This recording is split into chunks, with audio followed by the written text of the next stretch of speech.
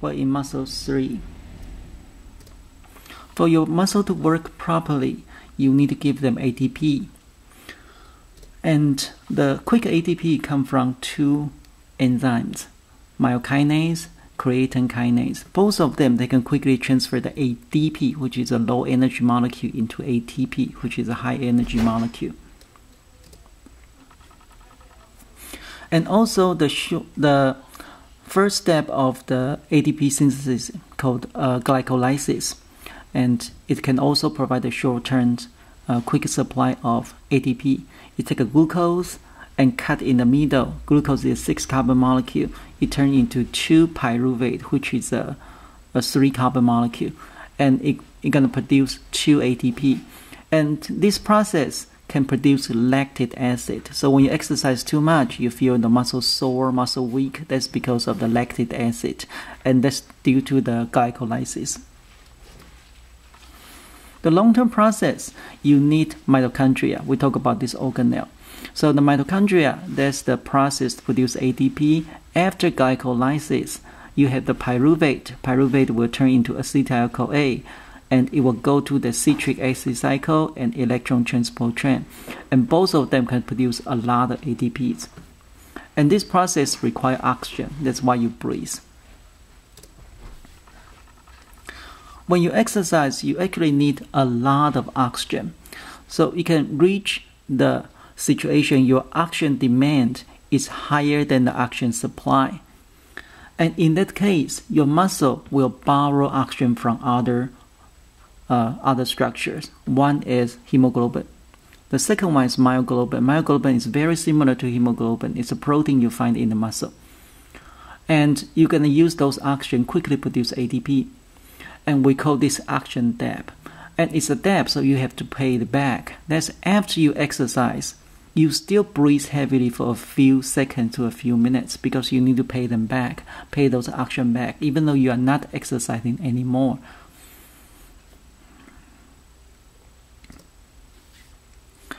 And when your muscle contract, you provide electrical stimulus, you will start to contract. You have the contracting phase and the muscle relaxation phase.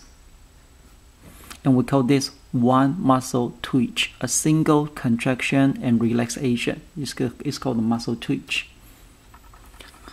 And we talk about this process from the electrical stimulus to the contraction relaxation. And this whole process takes about 40 milliseconds.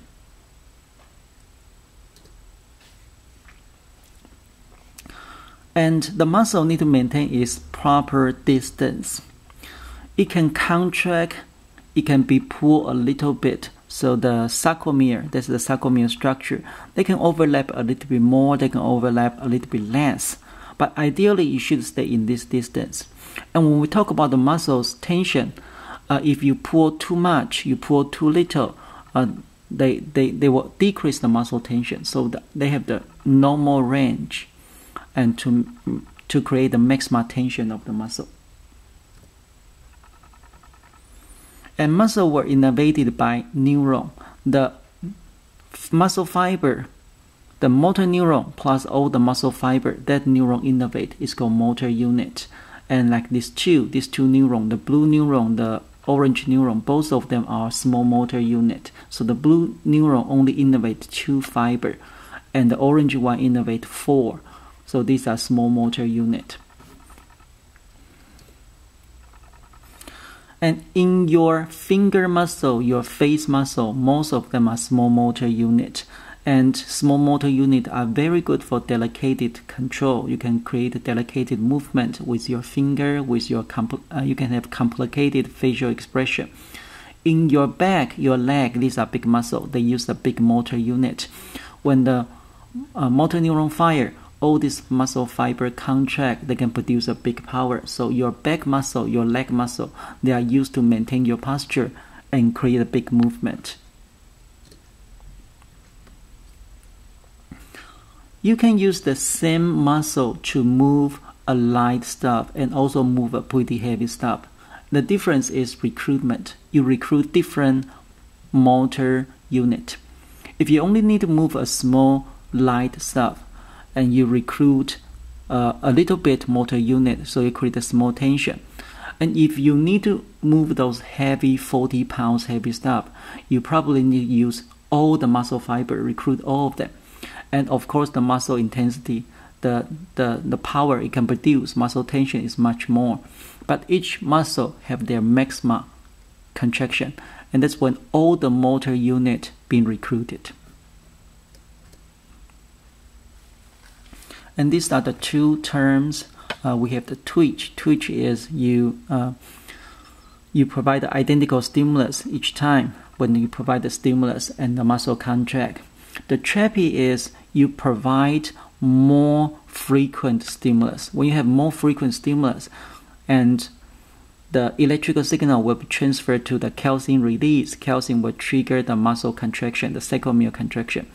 Because it's so quick, and some calcium still left inside the cell, in the cytosol, not being pumped back to SR yet.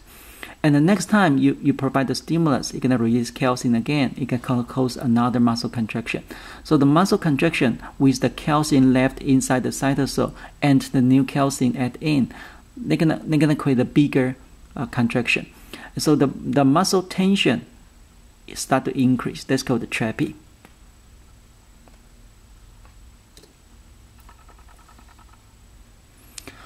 And because the electrical signal can happen much quicker than the mechanical events, the action potential only take about 2-3 milliseconds to finish.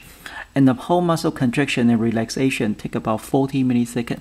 So you can provide another stimulus before the muscle completely relax, and the muscle will contract again. And if you provide too much stimuli, and the muscle will reach those only contraction, no relaxation, it's called tenderness. And this one called incomplete tenderness. Even though it reaches maximum tension, it can still try to relax a little bit. That's the incomplete tenderness. Or the worst one, complete tenderness. The muscle only contract, no relaxation.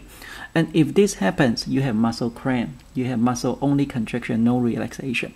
And that's due to the electrical signal can happen much more frequently, much more quicker than the mechanical event, which is the whole muscle contraction and relaxation.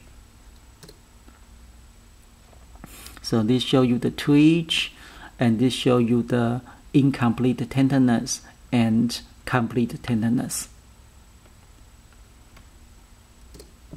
Okay, that's it.